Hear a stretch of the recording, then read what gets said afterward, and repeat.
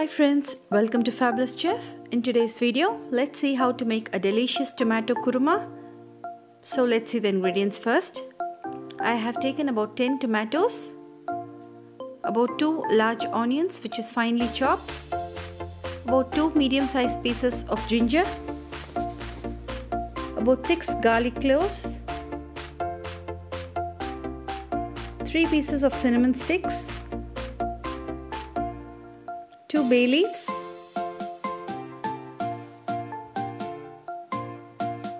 about 10 cloves, about 1 tablespoon of fennel seeds, 1 teaspoon of stone flour, about 4 green chilies which is split into 2, and 1 full coconut which is freshly grated. Now let's boil the tomatoes in a pressure cooker with some salt and water for about 5 whistles and keep it aside. Now take a mixer jar and grind the fennel seeds and ginger garlic together. I have taken 1 tablespoon of fennel seeds, 6 garlic cloves and some ginger and grind it into a fine paste. Now you can see that the tomatoes are well cooked. Now remove the tomatoes from the cooker and keep it in a separate pan. Allow it to cool. When the tomatoes are cool enough, let's remove the peel and keep it aside.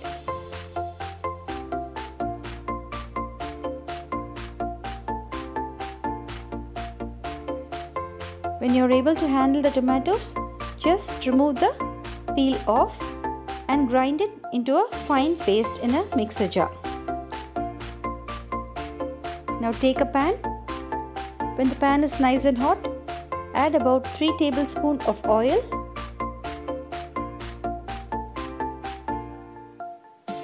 Now you can see that the oil is nice and hot. Now let's start adding the other ingredients. Let's add about 3 large pieces of cinnamon sticks.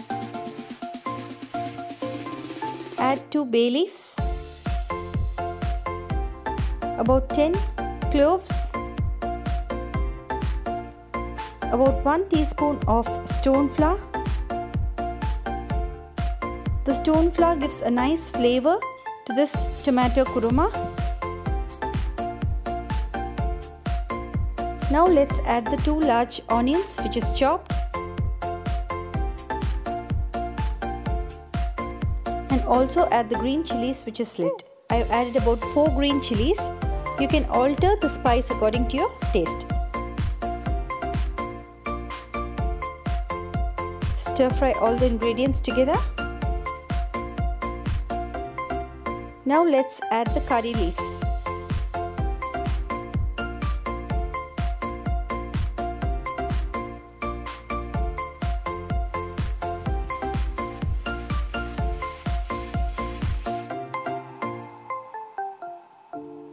And stir fry till the onions are nice and golden brown. Meanwhile, let's grind the tomatoes. Now take a large mixie jar. Let's start adding the peeled tomatoes and grind it into a fine paste. Now you can see that the onions are nice and golden brown. Now let's add the ginger garlic paste along with the fennel and stir fry it.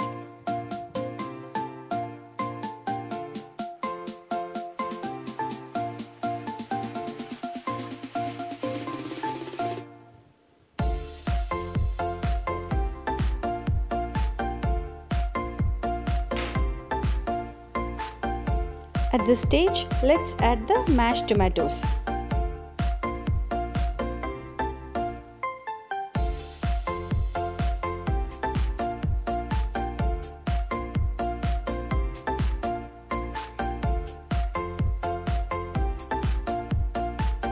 Now mix all the ingredients together.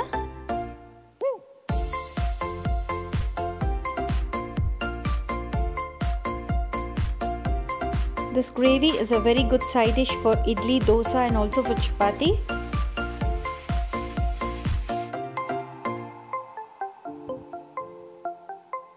Now add salt according to your taste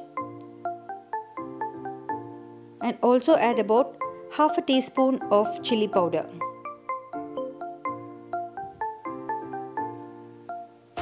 Mix all the ingredients together and stir well.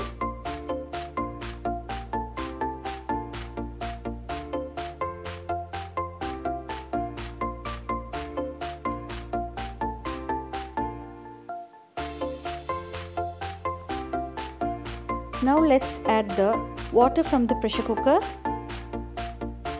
in which we boil the tomatoes and add it into the pan.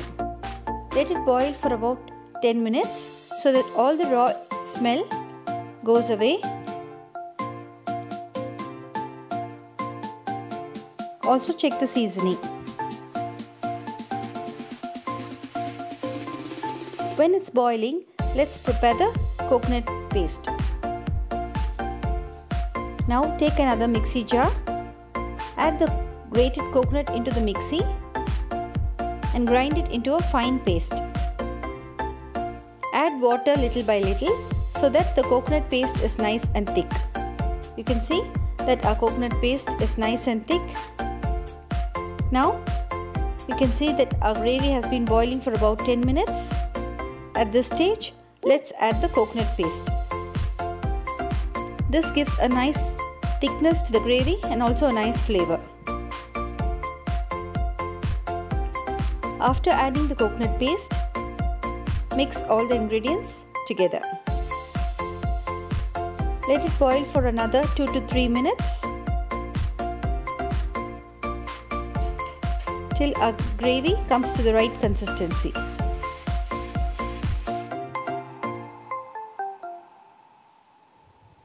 You can see our gravy is perfect.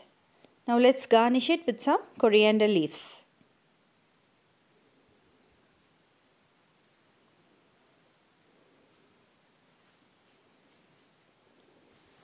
It should not be too watery, it should be nice and thick.